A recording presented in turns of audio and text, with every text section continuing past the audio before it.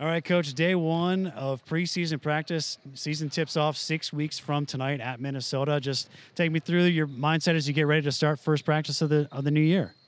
No, we've had a great fall and just excited to get started, trying to lay that foundation and trying to get down to what we want to be the staples here at Western Michigan, and just excited, just try to get better every day. What would you say you guys are most excited about as you get things ramped up?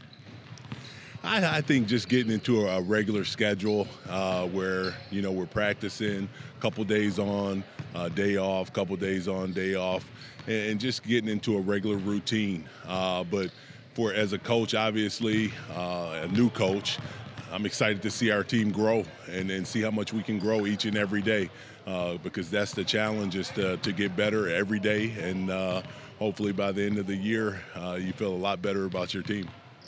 You guys have several players that fans will know very well coming back. Lamar Norman Jr. led the conference in scoring last year. Marquise Hastings was right up there among the leading rebounders in the MAC as well. But you also brought in a lot of new guys. Who can fans expect kind of to be introduced to among the new guys that are really going to make an impact on the Broncos this season? You know what? I feel great about all my new guys. I think those guys are excited about being at Western Michigan. I think they're excited to get better, and they know that it's a process, but they come in and work every day. Javon Hanna's a tough, hard-nosed kid that has unbelievable work ethic. Seth Hubbard is a kid that has the potential to really be able to score the ball. Jefferson Monegro is one of the best leaders that I've been around, especially at such a young age. So we're excited about him. And then Max. Max is a kid that's very skilled.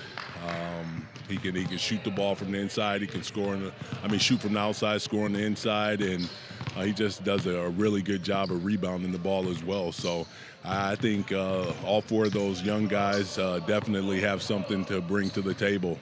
And we have a walk-on, Elijah Warren, that gives us unbelievable effort every day as well.